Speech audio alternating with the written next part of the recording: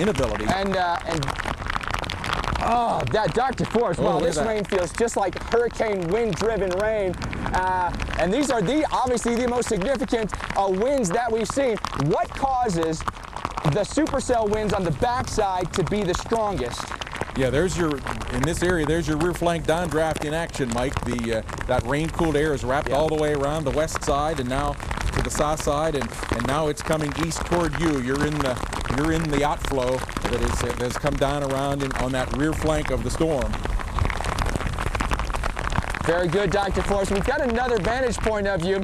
We've got a live streaming camera with our embedded journalist, Katie Turr, and you're witnessing hail within this as well. As far as hail size, Dr. Forbes, what can determine hail size? And just like that, our rain is gone.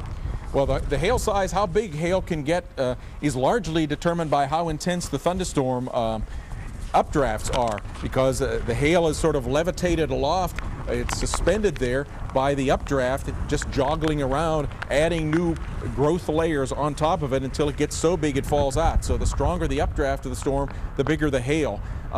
And certainly we've seen once, the record is about 7-inch diameter kind of hail. And I haven't seen, Jess, have we had any hail reports from this storm? Earlier I had seen, before we came on air here, I had seen some 1-inch hail had been reported in the early stages of the storm.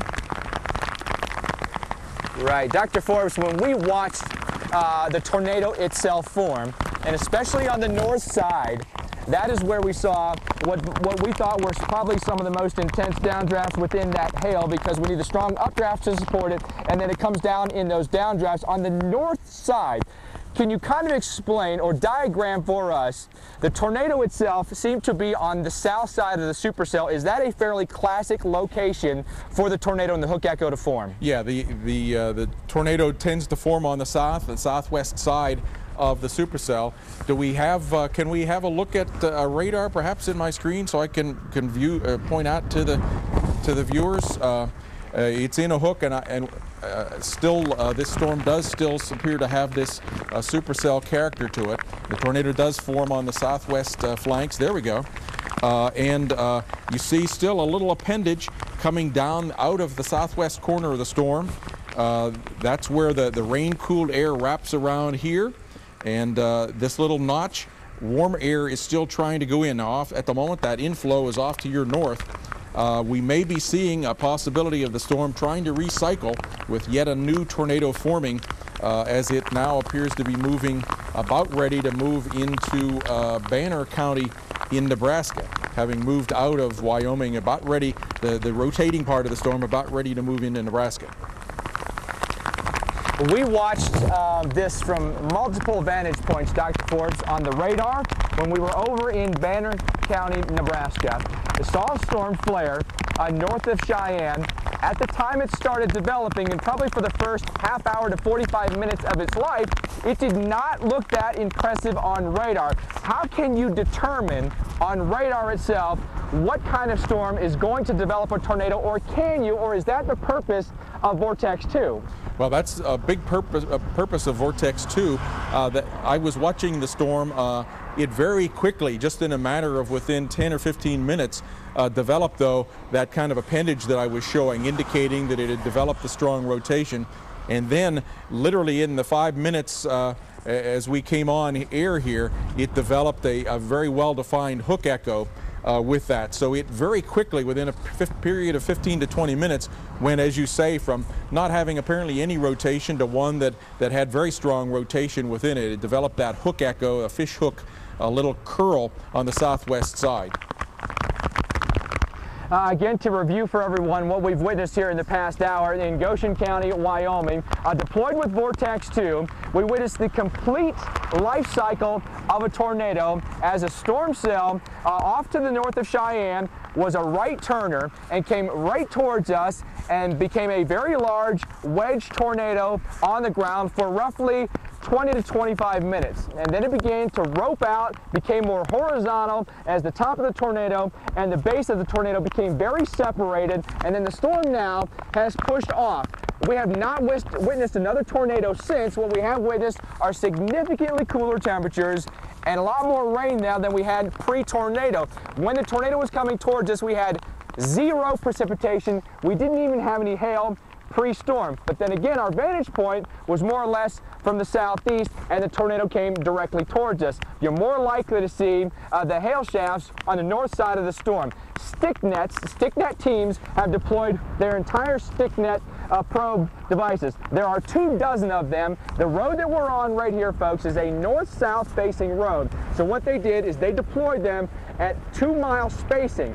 And then the entire complex comes right over the stick nets. No tornado came over the stick nets themselves. The tornado actually lifted before it got here. That's not necessarily a bad thing, because what they can still measure are winds, precipitation, humidity, and what may be really key in determining how tornadoes form and dissipate is temperature.